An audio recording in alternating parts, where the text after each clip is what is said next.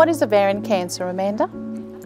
So ovarian cancer, Sabine, is actually a malignant tumour of one or both ovaries. There's many types of ovarian cancer. In particular, there's 3 types. It's the 6th most common cause of cancer death in Australian women. Every year there's 1,500 women diagnosed with ovarian cancer. That's a lot of women.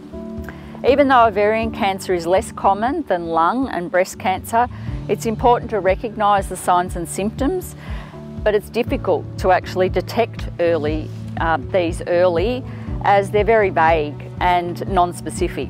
Almost every woman will experience these symptoms at some time, and in most cases they won't be the cause of ovarian cancer. Can you explain the symptoms? So as I said, they can be quite vague. Bloating, abdominal or pelvic pain, feeling full after you've eaten just a small amount, frequent urination or going to the toilet often when there's no infection, changes in your bowel habits, back pain, heartburn, pain during intercourse, excessive fatigue, unexplained weight gain or loss, and any unexplained bleeding. Keeping a record of how often the symptoms occur and make an appointment to see your GP if you have experienced some of the symptoms of ovarian cancer for more than 2 weeks. Ask your doctor about the possibility of ovarian cancer. So they are quite vague, but keeping a record can actually help identify. Typically, it starts as a painless lump on the ovary that gradually gets bigger over time, but there's plenty of room for that tumour to grow, so it takes a while for you to be aware of those changes. Can you explain the risk factors for ovarian cancer, Amanda? There's quite a few actually, Sabine. So they include increasing age, so anything over 50 years of age. On average, it's 64 years of age that women are diagnosed.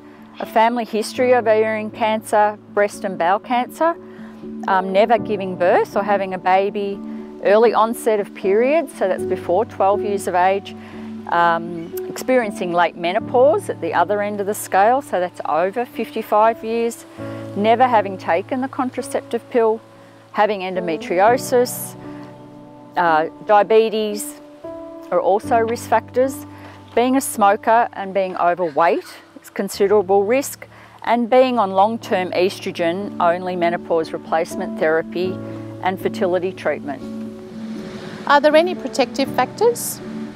So having children before the age of 35, breastfeeding, taking combined contraceptive pill, and of course surgical removal of the ovaries and fallopian tubes is also protective. How is ovarian cancer diagnosed?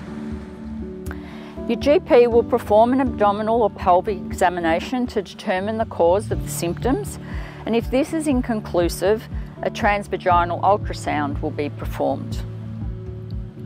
If these assessments and investigations suggest ovarian cancer, then an immediate referral to a gynecological oncologist will be recommended. There is currently no effective screening program for ovarian cancer in Australia, so it's extremely important to know when it comes to your body what's normal for you.